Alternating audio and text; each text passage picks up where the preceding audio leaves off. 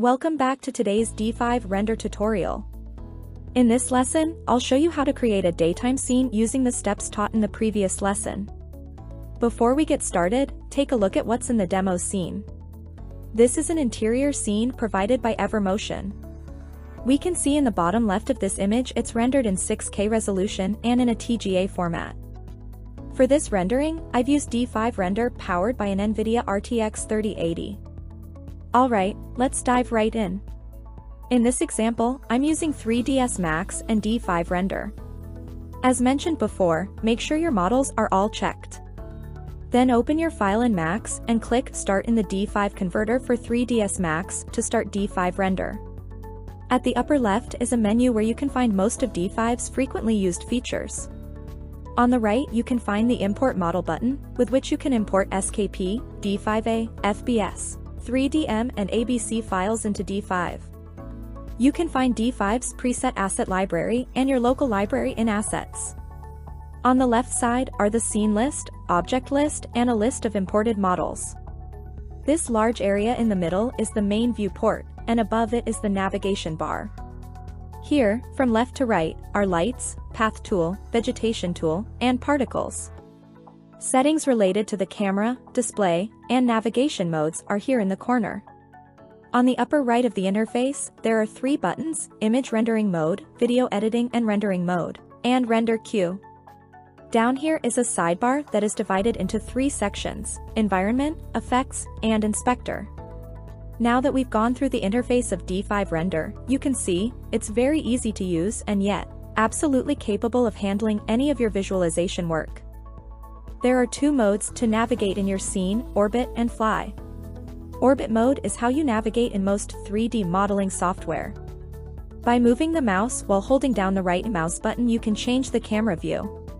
By using the mouse scroll wheel, you can zoom in and out. In Fly mode, you use the W, A, S, and D keys to move around as in most video games. You can press the Q and E keys to move the camera higher or lower. Moving the mouse while holding down the right mouse button will also change the view. When your camera view is exactly the way you want it, you can go to Camera Settings and adjust the depth of field, field of view, and more. 2-point perspective is also available here. The keyboard shortcut is F8. Now, add a new scene in the scene list. The camera position will be saved, as well as the natural lights and post-processing information. When all the camera parameters are set, you can then adjust the sunlight and skylight in D5. Click Environment and you'll see Geo and Sky HDRI. Geo and Sky is an adjustable tool for simulating natural lights in the real world. Just drag the sun angle control lever to change the time and corresponding sun angle. Down below you'll see the weather panel with the cloud, fog, and wind parameters. Cloud supports adjustment of the amount, speed, and direction of clouds. Turn on the fog effect and you can adjust the density of fog as you wish. If you're looking for the Tyndall effect or sun rays in your scene, just select Volume Light here. The last one is the wind effect. It works on dynamic models. If I place a dynamic tree in the scene and add some strength, you can see the tree moving in the wind. With more strength, the tree will appear to be blown by a stronger wind, and the direction of the wind is determined by the angle you set here. That's it for Geo and Sky. Now let's talk about HDRIs. Click HDRI to toggle between the different control modes of the natural lighting. You can apply default or custom HDRI maps in D5, but please note that some HDRI maps come with sunlight.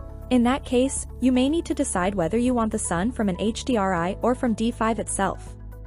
With HDRIs, you can't adjust how high the sun is. Instead, you can rotate the whole HDRI map for better angles to create the ideal effect you're after. Click Light to set the overall brightness of the scene. Color temperature adjustment is also supported. Down here we have parameters pertaining to the sun. Sun disk radius controls the size of the sun and affects the softness of the edges of shadows. Here's how it works: lower this parameter for sharper edges of shadows. If you want the edges of shadows to be softer, then set this parameter higher. Now, I have chosen an HDRI that I often use and I'm setting the light to max. I'll change it to have a colder tone and give it some rotation to get a better angle, allowing the sun to shine into the room. and some more adjustments of the sun. Now we are done with the natural lighting for this scene. Don't forget to save all the changes in the scene list. At this point, let's take a look at the scene. What do you think? Looks to me like it still needs more lighting. There's not enough light coming in the windows from the outside. So I'm going to add some light sources to increase the light from the sky. In version 2.1 of D5, the GI effect has been boosted, so whether it needs more lighting depends on your scene. Click Add Lights and add a rectangular light. Place it parallel to the window and adjust its size. Normally, I'd make it a little bigger than the window and leave some room between the light and the window. Next, I'll set the light's color. Here are my parameters for your reference. When the parameters for this light are all set, copy and paste it to another window and do the same thing.